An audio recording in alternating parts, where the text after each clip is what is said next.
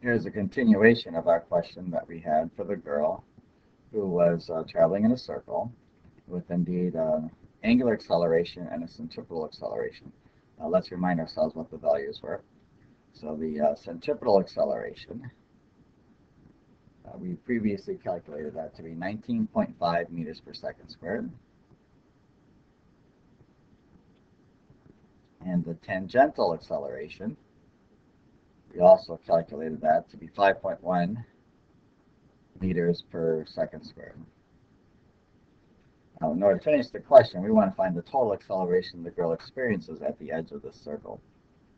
So again, let's remind ourselves that the centripetal acceleration is pointing to the center of the circle. The tangential acceleration is pointing this way. Now the diagonal of our parallelogram will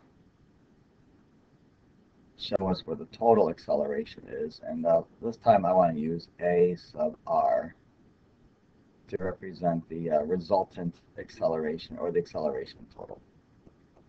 So A sub r then will equal the, basically we'll use the Pythagorean theorem, so equal the square root of centripetal acceleration squared plus the tangential acceleration squared. So A sub r is going to equal the square root of 19.5 squared plus 5.1 squared. Okay, and A sub r is going to equal 20.2 meters per second squared. Of course, with any vector addition, we will have an angle, so we will then say the tangent of theta. And again, it depends on which way the circle is pointing at any given moment.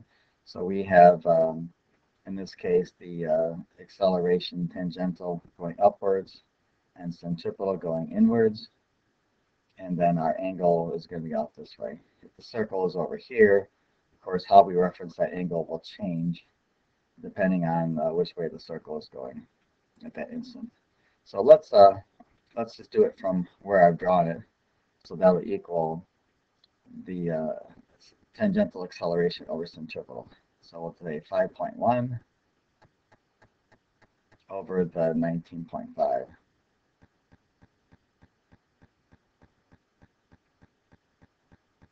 Of course, we'll then take the inverse tangent, so theta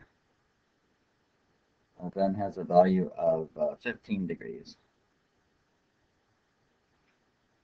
Of course, if it's over in this location, that would be the complementary angle, so theta would then equal 75 degrees at that location. And of course, I'm referencing this to the XY coordinate system.